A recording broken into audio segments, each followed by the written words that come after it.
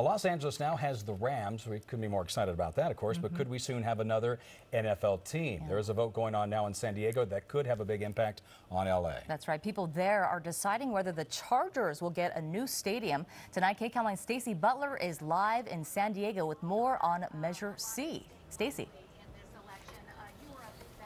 And Susie and Jeff, San Diego folks out here in East County at a barbecue restaurant, they're just watching the polls very closely, and I can tell you so far all the votes have not been counted, but it looks like a 61% no on Measure C, so it's not looking real good for that measure. Now, if that measure fails, well, that could open the door to the team moving to the stadium and sharing it with the Rams in Inglewood.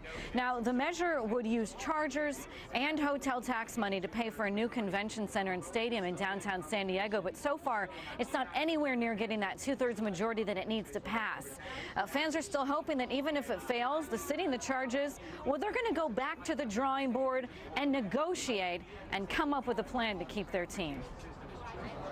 To not have the Chargers here in San Diego, it's like ripping San Diego out of the city's name. It's like, is this even San Diego? The LA Rams are in LA. They don't need our Chargers.